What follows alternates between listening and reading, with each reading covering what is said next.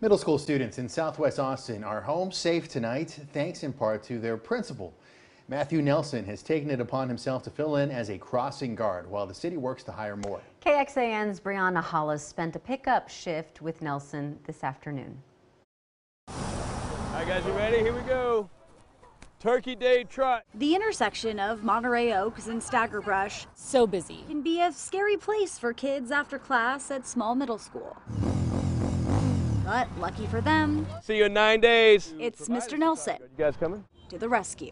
With us, our admin team, we don't want to put a teacher, a staff member, or a parent in these positions because they're sort of dangerous. Parents love how he is with the kids and they love that he stepped up, but they're frustrated that he had to in the first place. I think that it's really unfortunate that we don't have a crossing guard. It's been going on like this for the better part of 2 years now. Mr. Nelson says a full-time crossing guard worked the post before the pandemic, but they haven't had one since. Bye, Ruby. At the beginning of the school year, 55 crossing guard positions still needed to be filled. Usually when there's a gap, the city says crossing guard supervisors fill in, but the one covering small retired. The city tells us they hope to interview candidates for that position next month.